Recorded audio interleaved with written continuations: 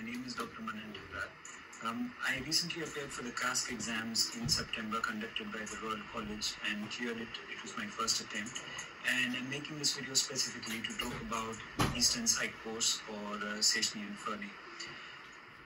And the main reason why I could clear the casc in my first attempt, to be honest, is because of Dr. Seshni and Ferdy.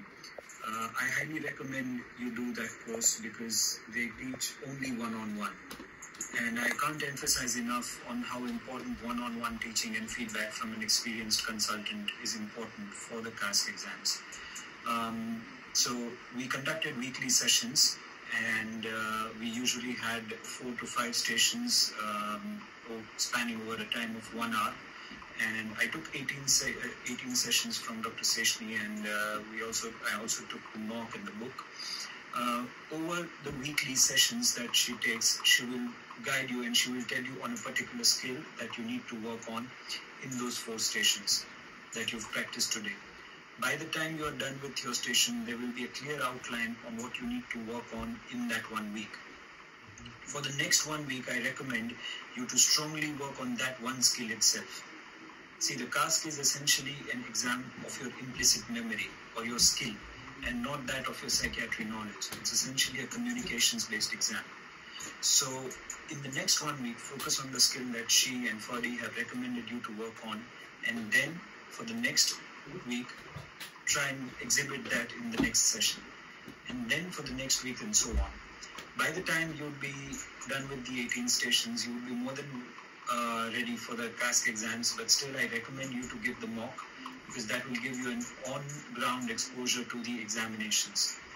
And it is very important for us to, desensitize ourselves to the exam atmosphere. They conduct mocks which are exactly like the exam stations. So you'll have 8, you'll have a small break, and you'll have the other 8 stations. And it'll be immediately followed up with written feedback within the next 24 hours. And that will really help you. I did my mock exams a couple of days before my casc exams, and the results that I got in both of them were exactly identical. So that's how reliable the exam and the results are.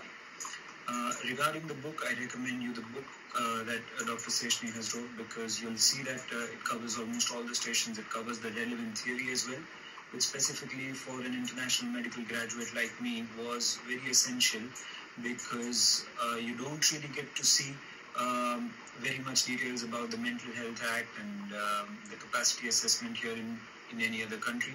So it's a one-stop shop for any material and anything related to casc. Dr. Seshni is not paying me, or Ferdy is not paying me. They're in fact, the sweetest people that I know as far as the casc exams are concerned, to say any of this. But, this is just my way of saying thank you for all that you've done. You've picked up my calls in the middle of the night, and you've made sure that, I get through these exams. So I'm really grateful, and thank you for being there always. And I'm going to keep bothering you.